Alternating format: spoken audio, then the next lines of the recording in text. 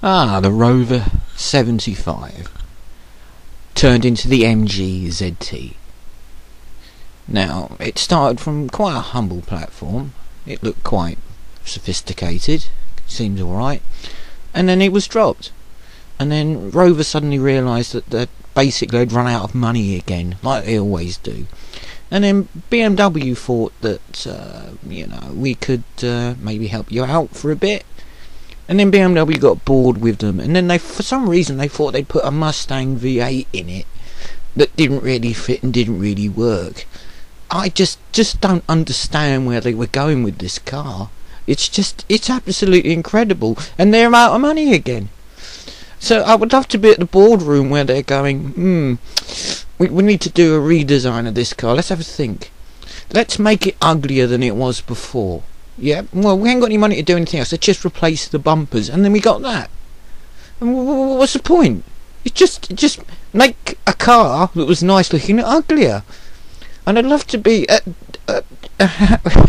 I just don't know at this point. Who red lighted this? Good God. Hi there.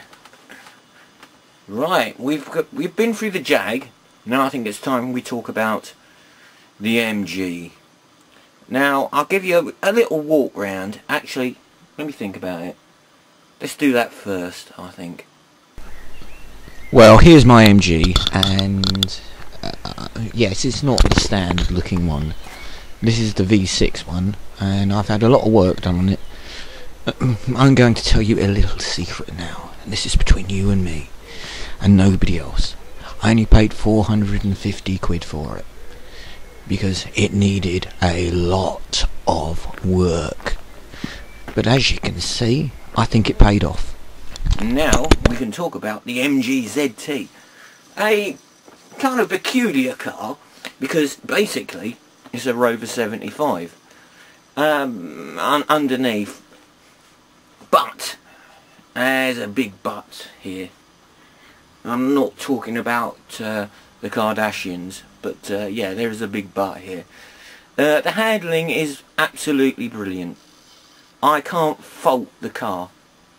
I have had an Audi TT. Well, I've had two Audi TTs, and you'd think they'd been pretty good, wouldn't you? I had the 1800 turbo one, and the weird straight six one, and you'd think, yeah, that'd be brilliant. They're not. They're crap. The MG is a unique car because it has a transmission tunnel, even though it's it's front wheel drive, and I've never understood that. But then they went and got complicated, and they put a V8 in it, didn't they? They put a Mustang V8 in it, but they shouldn't have. For my money, let's talk about the engines now, shall we? Let's talk about performance. Let's talk about, because that's the kind of car it is. It's a car that you want to perform. So let's talk about that. They had two diesel engines.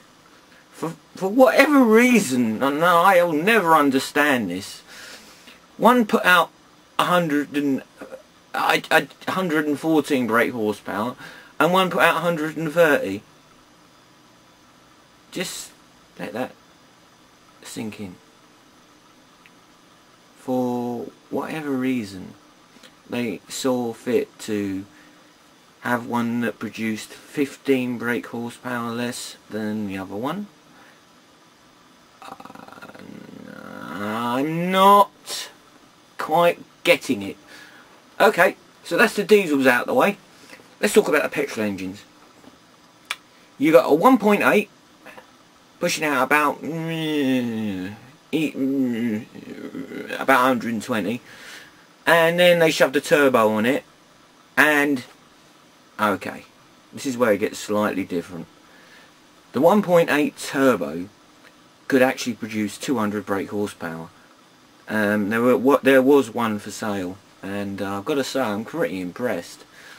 And if you get the 1.8 turbo, even in its normal form at the front, pushing out 160 brake horsepower, it's actually a really stable platform, and actually the car balances out really nicely with it. I've driven it, so yeah. Okay, let's get to the V60s, shall we? Now, I am so confused about what they did with the V6s. They're Honda engines, and I can't quite get my head round why you would do what you've done with them, but they've done it. They did it. It's done. All right. Okay. So I can't.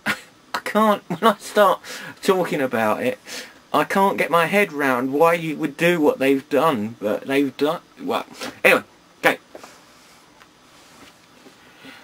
The V6s. Honda V6, 2.5, 160, 180, 188 and 190.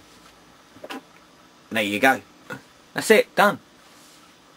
Now the performance. Let's talk about performance, shall we?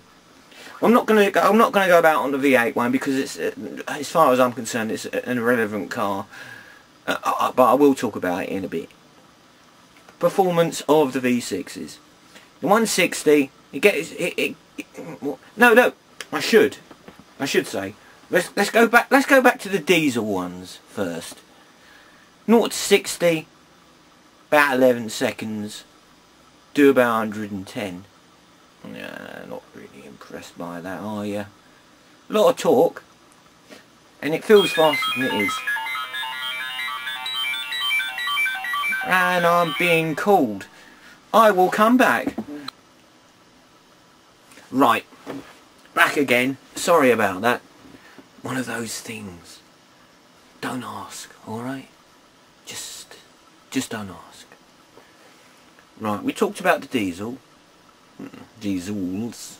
For some reason they had two different amounts of performance. I've never understood why. Let's get on to the 1.8. It's an old Rover engine. It comes back from a million years ago. And apparently it suffers from head gasket failure. Now, I've never had a head gasket failure with them. I've had 7 MGs, and let me think of them. 1, 2. 2 of them have been 1800s. I've never had any issue with them.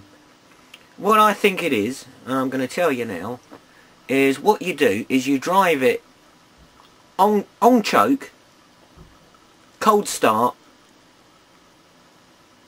and you push it. Now the engine is just pretty underwhelming. It's only pushing out about 120 brake horsepower. It's not much.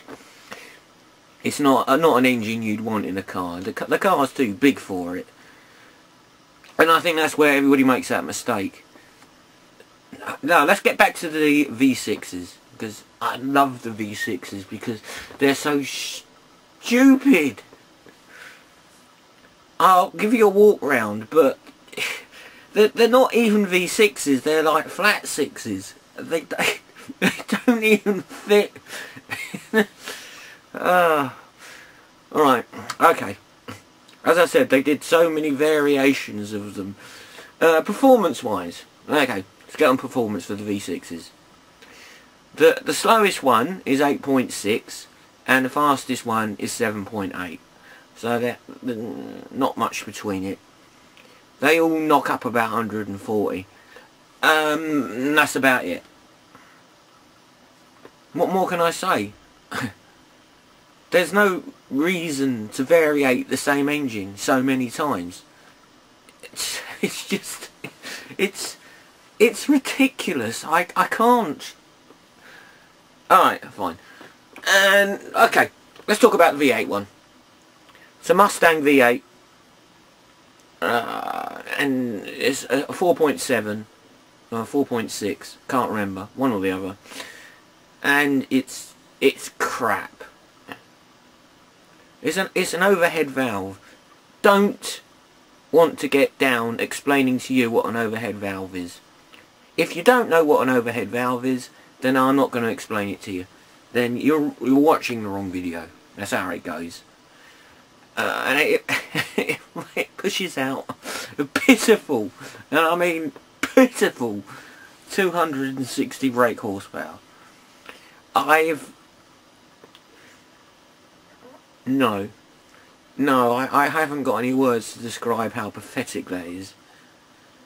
But at that point, MG and Rover didn't have any money. So what I would have done, this is me, this is what I would do, because you got you could have just, because it's transverse engine, you could have made it rear wheel drive, which they did with the V8, shoved a couple of turbochargers on it. I'm sure that would have been cheaper, and I reckon you'd have got about 300 brake horsepower out of that V6. Easy. But we didn't go with that. But there you go. That's it. Done. Well, here's my V6 MG running. I'm going to try and point out a few things. As you can see, the engine bay is quite cramped, and you can't really get a lot of work at it. Yeah, I'd always check that, see if it was milky. I've changed one of the plugs at the back, but it was an absolute nightmare. This goes, just believe it or not, the bottle that squeezes the water on your window, and it literally is a cable that runs under here, and because it's so close, it seems to rub away. I don't know why, but I've never had a car like it in my life. But yeah, so yeah, that shores off, which is a shame. But it's an easy fix, not a problem. They're quite clattery engines, and the intake manifolds, and I had a problem with this. Yeah, that went, it started leaking, and the car started overheating. So yeah, I'm sort of talking over myself, which is a shame. So that's better. So we'll take a look round in it. The alloys have all obviously been all resprayed. It's been tacked up. The bonnet's been sprayed. The rest of the car hasn't actually, believe it or not. It's actually been in relatively good condition. I put, I painted the calipers blue just because I felt like it. I know it don't make any difference to the car, but I just felt like doing it. They're a nice looking car. I think they're underestimated, and I think they should be appreciated a lot more than they are. Now I put a different exhaust on the back. The one that it come with was all rotten and rusty, so I thought I'd change it. I think they should have had two exhausts on the back. I know the V8 one did, but I thought the V6, yeah, should have had two exhausts on the back. Now I've got the spoiler on mine as well, which is nice. And I think, to be fair to it, it's weathered rather well for it. It's an 18-year-old car, for God's sake, you know. Let's have a look inside, shall we? Come on. Right. Now, I've changed the dashboard in terms of putting a DVD player in it. It's easy to do. It don't take much time. And as you can see, it says Honda because the car is Honda really underneath in terms of the engine. But I changed the trim to the fake wood look, which I really like. I'm not being funny. I think it really works with the car. And then you've got the titanium look on the top of the dashboard, which I think they were going for, which didn't really work for me because I just thought it was daft. But you know it's a Rover 75, so let's not play games here. But that's the dashboard you want to see, and mine's got the chip computer on it too, so I'm a lucky one. Dual climate control. Have a quick look in the back. That's, I'm just gonna show you one more thing. Just show you the back. And actually, to be honest with you, it's actually quite comfortable. That's it. I'm done.